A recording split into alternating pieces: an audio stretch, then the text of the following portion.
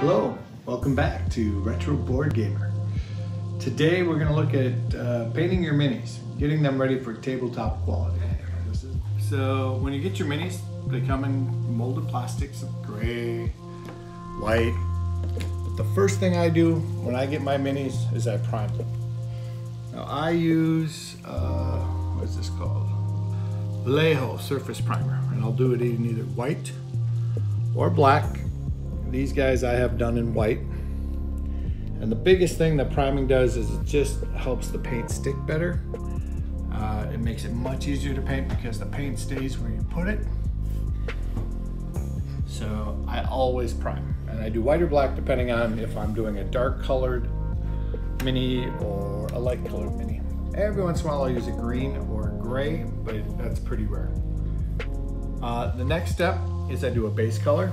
These will be base colored in green. And this is what the game says they should look like, so I'll try to match that as best I can. Occasionally I'll do an independent paint job, but then people get confused.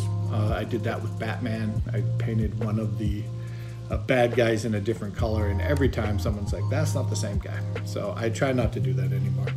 It just makes it easier. The paint brushes I use are a mixture of Army Painter paint brushes. I've got some Nick Pro paint brushes, and I've got some Craft Shop cheap paint brushes that I just kind of go with what feels right at the time.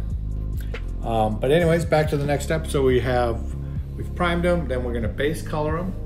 Then we go in and we color some of the bigger details. Then we'll shade it. Then I'll come back and I'll highlight with some of the lighter detail colors. And then we'll do a varnish on them, which my varnish is also Vallejo Mecha varnish. I do the matte finish, but I paint in colors by Citadel. I might switch over to Vallejo at some point. I've been very impressed with their primers and their matte finishes. I just already had the Citadel paints, so I'm used to painting with them, but I could switch. So already primed them yesterday. They're all dry now. And the next thing I'm gonna do is a green wash on them. Shake my paints up.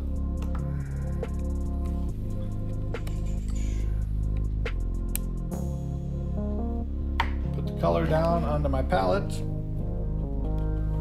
And then I do just a dip into water, just like that.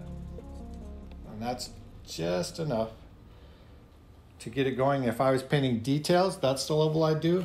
If I'm painting base, I do 2 dips on some of the details. All right, so now I'm gonna do the rest of these guys, so watch it in fast motion.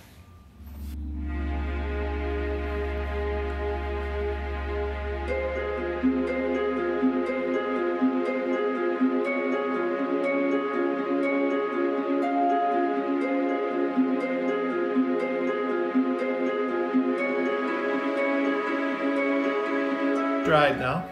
As you can tell, that's only one color, but because of watering it down, the heavier pigmented part of the paint seeps in to the depressions. So it almost looks like it's shaded already, but that's just the one color that I put on, which is pretty cool. That's why I do it.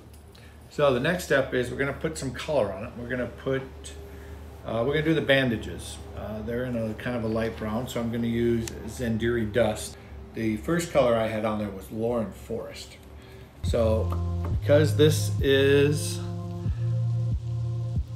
a non-base, I do 1 touch and I do 1 dip. And then I kind of mix it all together.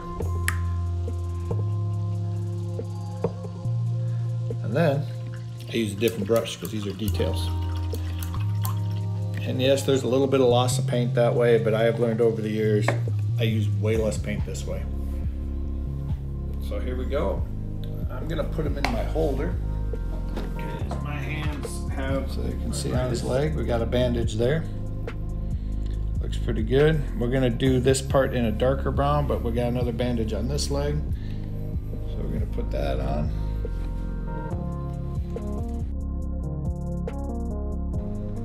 All right, next up is shader. Now I use Citadel's either non-oil, or I'll use a shader that's based on the base color. This one I'm going to use non-oil. Normally you do this just like the other paint when you're doing the adding color where you do the one dip. I've already pre-mixed my non-oil. I go through this so much that I have it pre-mixed in the bottle with the right amount of water so that I can just dip right in. And this is super easy to paint. Make sure that your model is dry. You just dip in and just slosh it on. And you can tell it really brings out the details. And if you want it darker, put more there. If you want it lighter, take some out. But non-oil is my favorite for highlighting, but it does get really dark. So if you're doing lighter figures, usually heroes have lighter colors. Then I shade in the shade that matches the base. Shades are usually made of ink and water.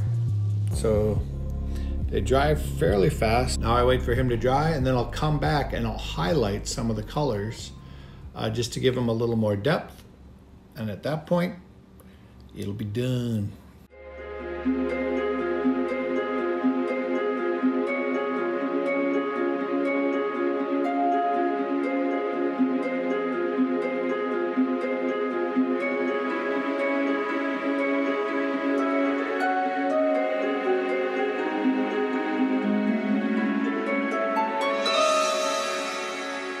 So I need to put teeth on him. If you look at his mouth, he's just got a big red spot there. We're gonna dry brush that. And the way you dry brush is you get a paint that's a dry paint. See where it says Citadel Dry? That means it's really thick. It's almost like a gum. And I'll dip in.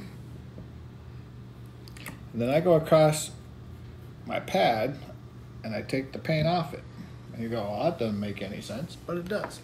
It leaves just a little bit of paint on the fibers of the brush, and I just pull across. Really gentle. Those teeth just popped right out. That's pretty much it. After this point, I paint my base black, and then I varnish.